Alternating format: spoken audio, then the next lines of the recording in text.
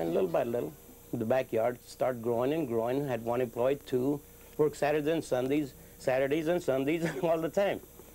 Before I know it, I had 17, 18, 20, about 20 employees in the backyard. So that was too much. We couldn't fit. So we decided to move. First move. We bought a building, made the rooms, and as you can see, we're getting there little by little. I designed it in rough, sketch it in paper. I sent it to the drafting room. He in turn makes blueprints. After the blueprints, we sent it down to production, which goes first into the cutting, the forming, the gluing, and turning. After the turning, goes into the paint department, whatever finish it comes out in. From the paint department goes to the first assembly, say the band or any special bracket we put on it. And from there we put the next assembly, which would be the last assembly is skin and the hooks in the skin. Clean it up, label it, and ship it out.